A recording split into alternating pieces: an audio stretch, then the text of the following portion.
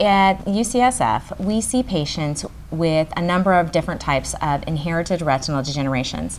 Some of them are referred to us by other physicians.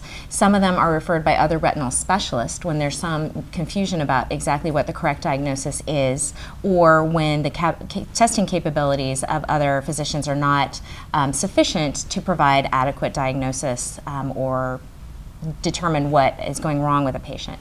Sometimes patients self-refer and identify us through the Foundation Fighting Blindness website or other means.